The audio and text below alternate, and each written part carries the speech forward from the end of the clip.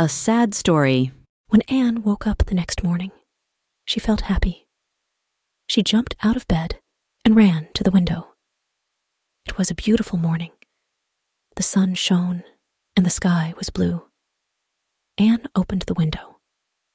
Outside, there was a fruit tree with beautiful flowers. Anne could see many other trees and flowers, and a small river too. This is a wonderful place, she thought. Then, suddenly, she remembered. She felt very sad again.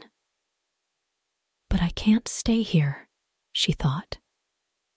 They don't want me because I'm not a boy. Marilla came into the room. Good morning, Anne, she said. Breakfast is waiting. Wash your face and put on your clothes. I'm feeling very hungry, Anne said. I can never be sad in the mornings. I love mornings. After breakfast, Anne washed the plates and cups. Marilla watched carefully, but Anne did the job well. This afternoon, I'm going to drive to White Sands, Marilla said. You'll come with me, Anne, and we'll talk to Mrs. Spencer. Matthew didn't say anything, but he looked very sad. Later, he got the horse and buggy ready for Marilla. Marilla drove, and Anne sat next to her. Is it a long way to White Sands? Asked Anne. About 8 kilometers, answered Marilla. I know you like to talk, Anne, so tell me your story. It isn't very interesting, said Anne. I was born in Bolingbroke in Nova Scotia, and I was 11 last March. My parents were teachers, but they died when I was a baby. So their cleaner, Mrs. Thomas, and her husband took me into their house. Mrs. Thomas had 4 children. I helped her with them. But then Mr. Thomas died in an accident.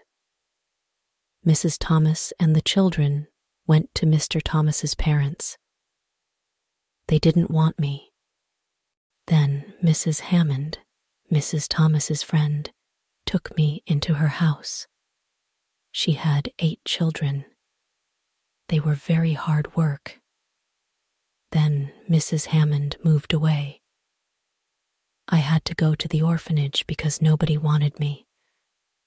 I was there for 4 months. Did you go to school? Asked Marilla. No, not often, answered Anne. I didn't have time. I was always busy with the children. But I like reading very much. Were these women, Mrs. Thomas and Mrs. Hammond, kind to you? Asked Marilla. They wanted to be kind, Anne said slowly, but they were always very tired. They couldn't really be kind to me. Marilla suddenly felt very sorry for Anne. The little girl's life was very sad. Nobody wanted her or loved her. When Mrs. Spencer saw Marilla and Anne, she was very surprised. Marilla told her about the problem. I'm very sorry, answered Mrs. Spencer. I made a mistake.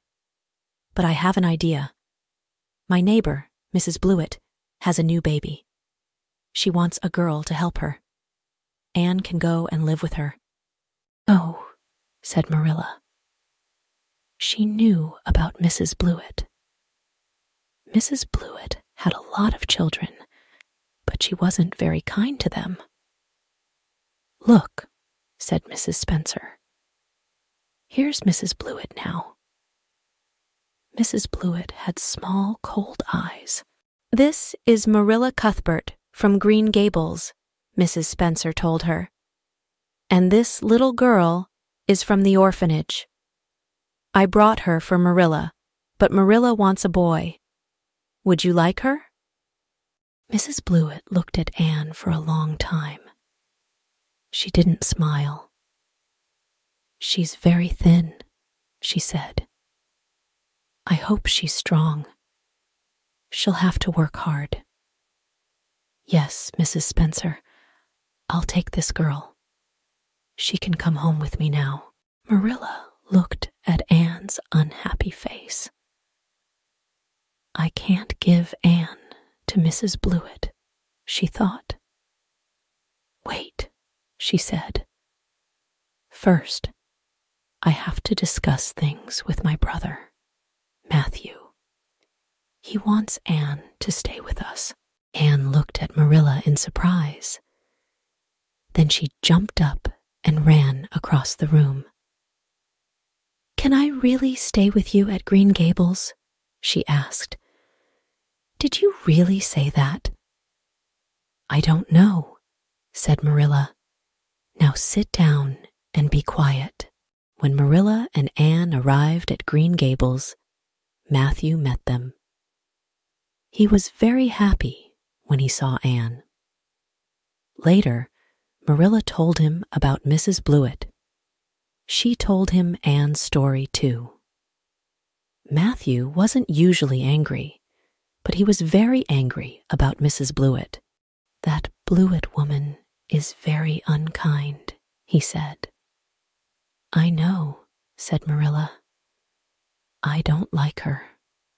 All right, Matthew. Anne can stay here with us. But I don't know very much about children. I hope I don't make any mistakes with her. Thank you, Marilla, said Matthew happily. Anne's a very interesting little girl. Be good to her. Then she'll always love you.